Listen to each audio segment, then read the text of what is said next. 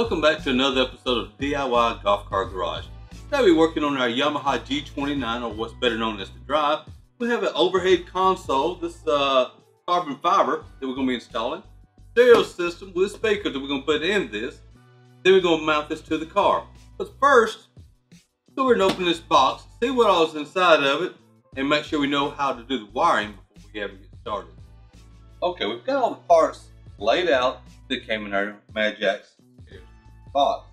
We have our speakers, we have our stereo system, and all the wiring from the main wires that actually cut it on, speakers, tie straps, extra wire to run to our battery, our speaker wire, and of course we've got our antenna wires. Now back over here, come back to our activation. The blue one's for power antenna. We're not going to have that because we're going to use the provided antenna wire. That leaves us with the red 12 plus and memory wire. 12 plus will use 12 volt positive and the memory. We're going to run that together because every time this stereo system has power, I want it to be on time.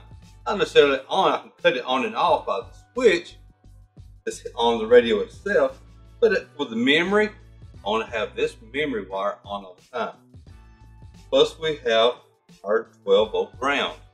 That's the black wire. Now for our speaker wires, we have rear on the green and purple wires. Our front wires are the white and the gray. Now since we're just running two speakers, we'll run the front wires using my white wires and the gray ones.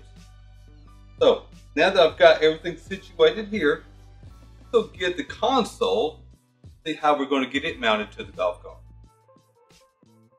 Okay, our overhead console is actually going to fit right here. And that's going to look good. Carbon fiber is really popping out on this. But before we can actually get that mounted, we need our bracing. Our bracing is going to be this piece that fits over the front two bosses that stick down. It will go up like this. We have 6 pop rivets, 2 large ones that will come down into the larger holes.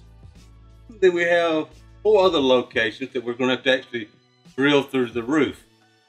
So, don't like doing that, but once I'm done, put a little bit of clear caulk on it so nobody will see it. Make it airtight and just make me feel better. So let's go ahead and get this thing mounted. Go get my pop rivet gun.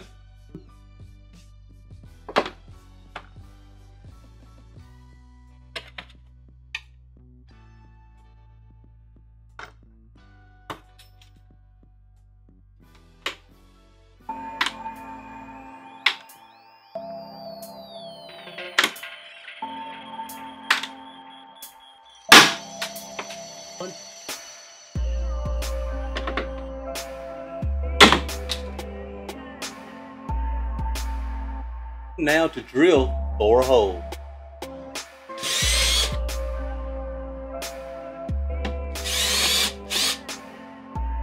Okay, we've got the 4 holes drilled and we have 4 pop rivets and 4 washers. Now this part here can be a little tricky. What we want to do is actually push this rivet up through the hole, set the washer over the rivet, so that way we put this up there, apply pressure to the rivet so that the expansion point up here will actually hold the washer down and hold this in place.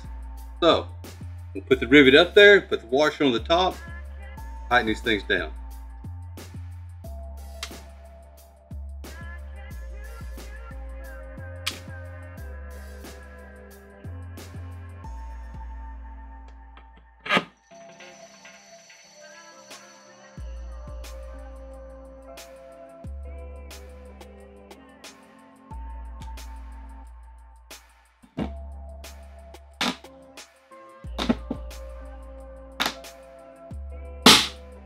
Okay, let's test fit this now.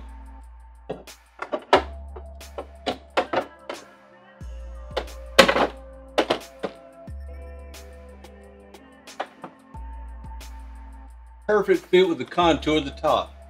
Now what I want to do is go ahead and put the screws in it. I want to put the screws in it because I want the holes pre-drilled, because the next time this gets mounted, it'll be a lot heavier because it's going to have speakers and a stereo in it.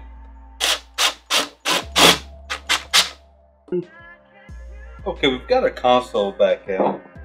Now first thing I want to do is go ahead and put the speakers in. Well, the speakers, you'll notice on the back side of them, it's got two male prongs. I want to face these towards the center portion, so it'll make it easier to hook up radio.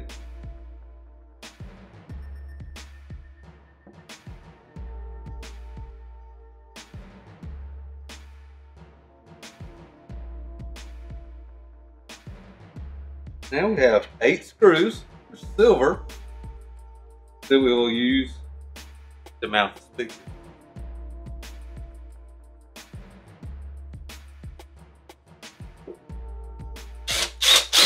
And if you're worried about getting them too tight, leave them just a little bit loose and come back with a Phillips head screwdriver and hand tighten them.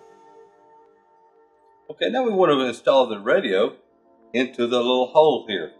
Now we want to do first is take this little bracket or sleeve that's on here off. They supply us with these 2 little keys, which go in the little holes on each side.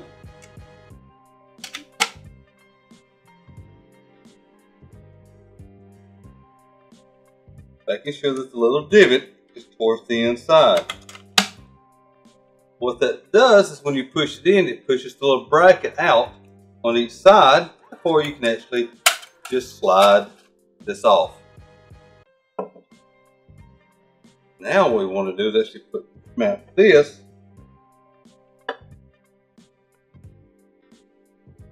inside here.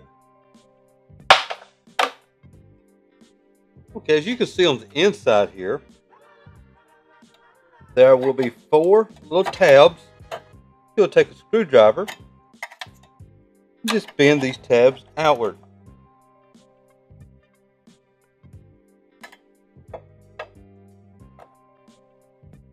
Just like that. There's 2 on each side. Okay, now that we've got our sleeve properly mounted, we'll go ahead and remove our keys. Make sure our radio's right side up. And slide it in. So it locks in place. Okay, now we have this back brace. This back brace, we'll actually take this paper off, slide it underneath here, press down on it, get it into place, making sure this rear support bolt is coming through the hole here. Here we have washers and a nut to hold this in place so the back end of the radio don't bounce around. So let's go ahead and get it installed.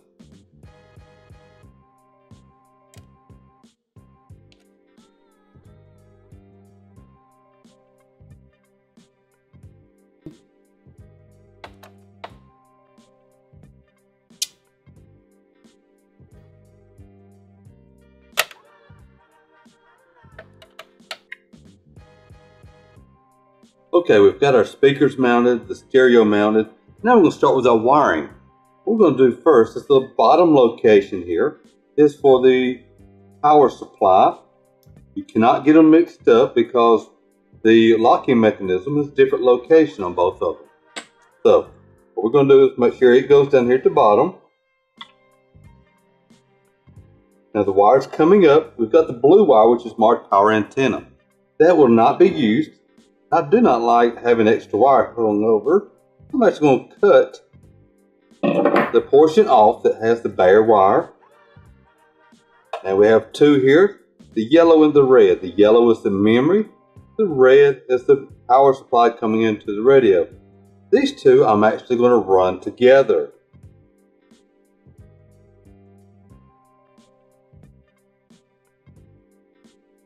Using the parts supplied, I'll just crimp these together.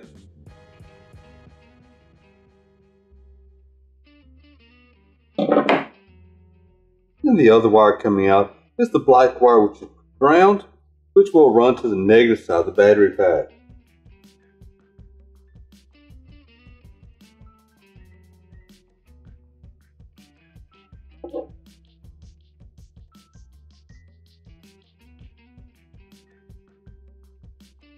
Now for the wires to go in this end.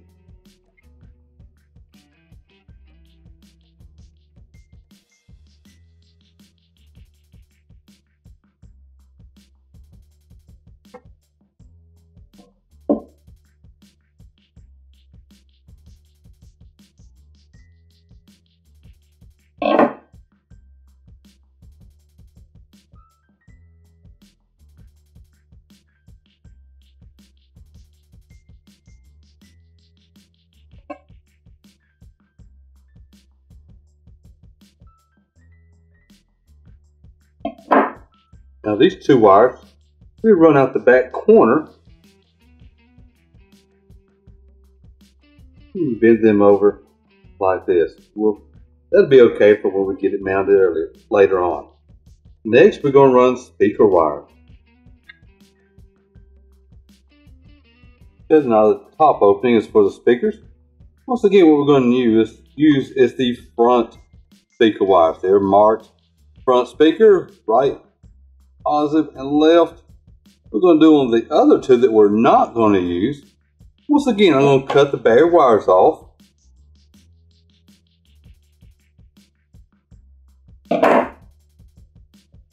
Fold them over. And just for room's sake, I've got some electrical tape here. I'm just going to tape them together so they don't be bouncing all over the place. Put the ends off. And now we'll go ahead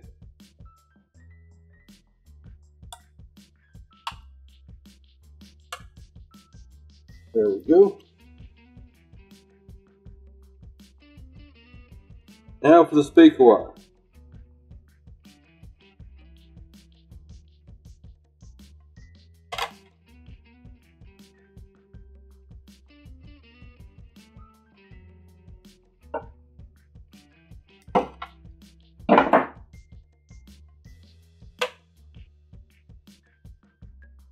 On this, the black stripe is always going to be the ground side.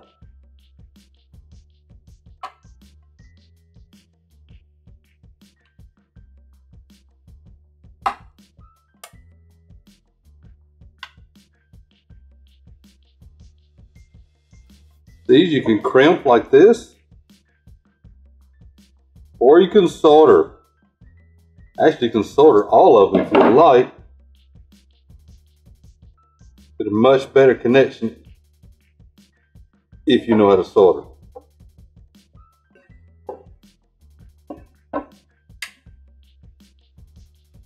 And we're going to do the same for the other side. Okay, got everything hooked up now. Put a little tie strap here just to kind of keep things neat. Next is the antenna.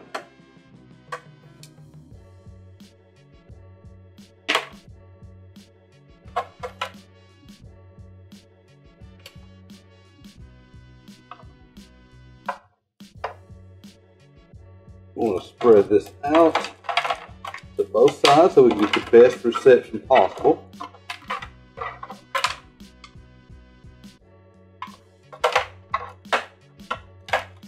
Now what I'm going to do, just so this just doesn't rattle on, I'm actually going to get some electrical tape and just tape this down in different areas just to keep it quiet up here.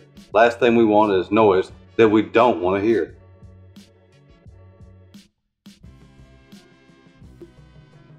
Okay, before we mount our overhead console, I want a place to run the wires for our positive and our ground. And we could just run it right down in front of this pole here. A lot of people do it, there's no problem. And just tie strap it. You can actually use corrugated tubing or that plastic flex hose. Put that down here and run it inside. But what we're going to do today is I'm going to show you a trick on how to run the wire inside the hollow tube. Before we get this extra weight up here, let's get this hollow tube off so I can show you a trick. Okay, now we've got the top support off from the driver's side. Now this is the top portion. What I have done is drilled me a 1/4-inch hole up here at the top, right at the curve. What I've done is I've gone to my local hardware store and bought me some 20 gauge steel wire. All this cost was like $4 or $5, but it's worth that for what we're fixing to do. What I want to do is take the end of it, just bend it over like that. Then I want to put it down inside the hole that we just drilled and run it down the pipe.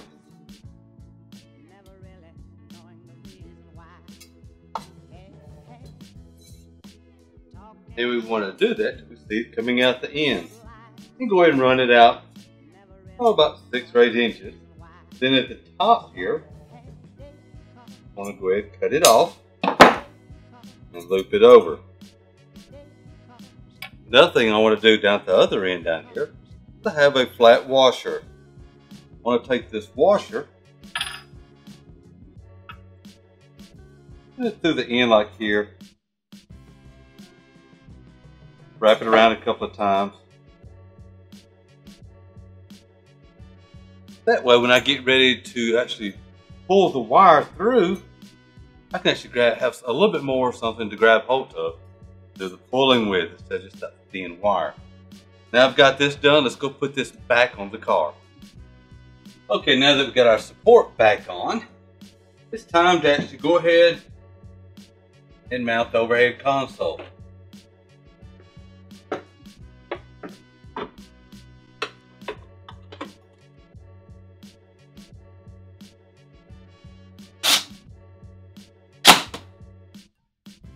Okay, now that we've got our console mounted, we've got to run our power leads. We're going to run it through this pole. I got the wire sticking out here. What we want to do is just make it like a little hook. What we're going to do is run this through, tighten it down. Then we're going to get some electrical tape. Wrap around it, keep it good and tight. Now the last thing we want is to have this pulling the loose.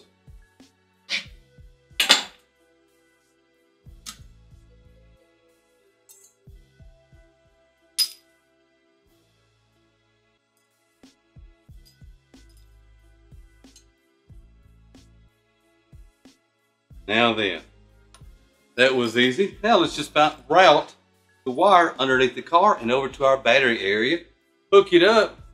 We'll have some tunes going. Okay, we've got the wire run underneath the car here. I've got it tucked away, tie strap. Now all we're going to do is connect up our ground and the positive leads.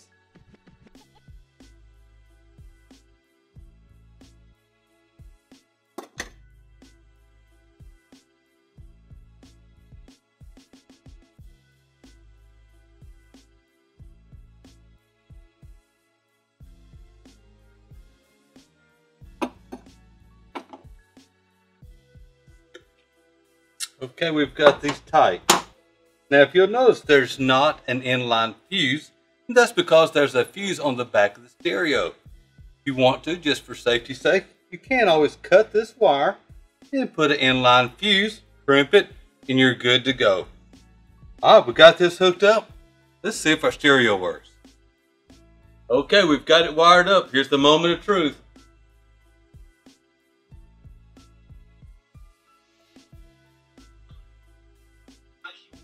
Go 98.1 KVAT. Sounds good to me. One good thing about this, it is water resistant. We've got a place up here for a flash drive, USB if you got your music on there. We even got a port here you can run a wire from your phone to this stereo system and listen to tunes. I hope today's episode, hooking this radio up, putting it in the console, was helpful to you. If you have any questions or comments, leave it down below. Don't forget to subscribe, and once again, thank you for visiting us here at DIY Golf Car Garage.